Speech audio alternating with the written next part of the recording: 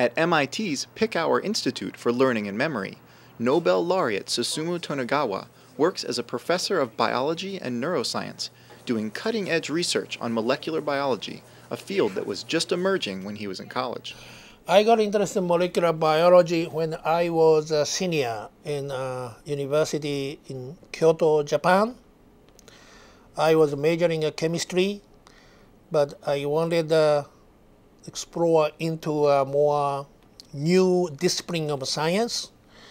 And this was early 60s.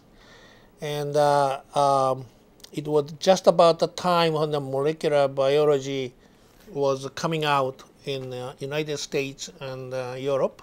And I read those papers and immediately decided I'm going to be trained as a molecular biologist. Tonegawa did graduate work at the University of California, San Diego. His research took him to the Basel Institute for Immunology in Switzerland, where he was one of the first people to apply molecular biology techniques to immunology. All I know is if I don't do something really new, I get bored and I can't maintain my life. I always try to find interesting cutting-edge questions and cutting-edge technology. Often, however, I end up combining different approaches, and this combination has never been tried by people. Tonegawa's groundbreaking work in antibody diversity led to a Nobel Prize in Physiology or Medicine in 1987. His discoveries helped explain the genetic mechanism that allows cells in the immune system to adapt to and fight off almost any kind of infection. One of the most interesting lessons I've had is there's a gold mine in what is called interdisciplinary areas. You see, the science, traditional division of science is something like a physics, chemistry, biology, earth and planetary science, things like that.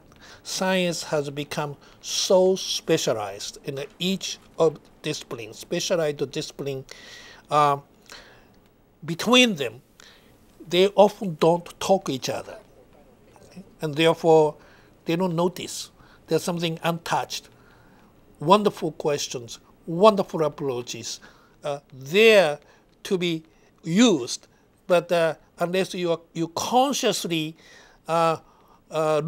seek such strategy, many people do not even notice it. Tonegawa's research today is in neuroscience, a field, he says, that has plenty of room for discovery. We have words for many things for which we don't really understand the underlying mechanism, like language. So we use the language routinely. Baby can learn any language easily, but what is happening in the brain when one is using the language? When the infant learn language so efficiently and so fast, in a so rich manner, we know nothing about it. Tonegawa says this is a rewarding discipline for young scientists to go into. So this is one of in the biological direction. This is a great direction for young people to go. Okay?